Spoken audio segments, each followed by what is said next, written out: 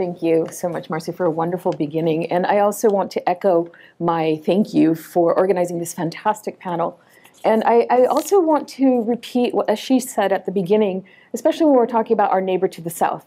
It really, when it comes to questions of health and public health, it's more about cooperation and not about building walls.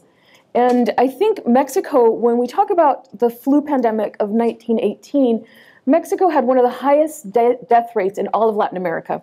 And this is in part because it comes 1 year after a decade of revolution in Mexico. But to understand that, we need to step back a little bit to historical context before we speak about what influenza meant for Mexico in the 1918. So Mexico gains its independence about a century earlier from Spain in 1921. But it will spend the entire 19th century invaded by Spain, by France, by Britain, and in 1848 by the United States, where Mexico loses 52% of its territory to the United States. What this meant was that this was a country that was constantly at war. And when you're constantly at war, this means that you have little funds to create infrastructure that are needed, something as simple as sidewalks or roads, but especially hospitals. And most of those hospitals would be filled with soldiers from this continuous, cycle of invasions.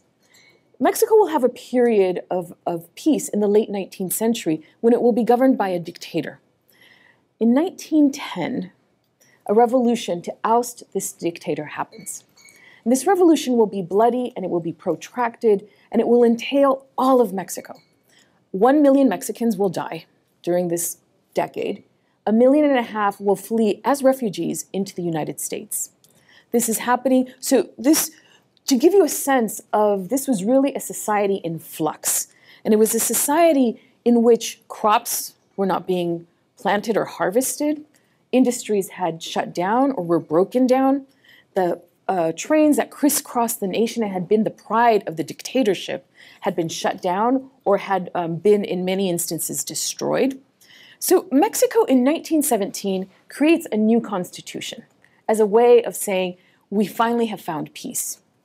And in this constitution, Article 5 promises that there will be health care for all, well ahead of most countries. An amazing promise, but what's written on paper doesn't always translate to reality. And it will take decades for Mexico to complete that constitutional promise.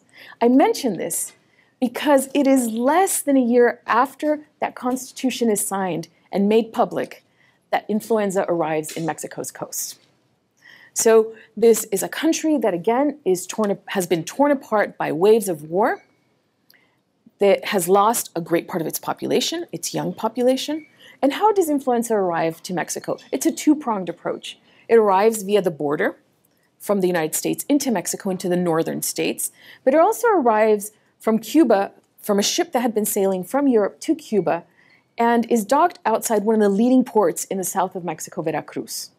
So this Alfonso VIII ship is docked, and because of the lack of communication, the sanitary inspector in the port allows people to descend except those who had visible signs of being sick. And those people then fan out across Mexico using the railroads. So the railroads are the way in which influenza will make its way into the interior of Mexico from these various points, but mainly from this port. So how does that look like on the ground? So I keep repeating the background of a very recent revolution. People have moved because they've been scared to the main cities, the larger urban spaces in Mexico.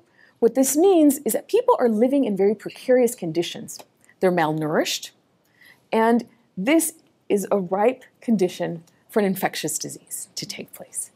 So what you begin to have is in the main cities, such as Mexico City, Guadalajara, is an increase in the rate of mortality.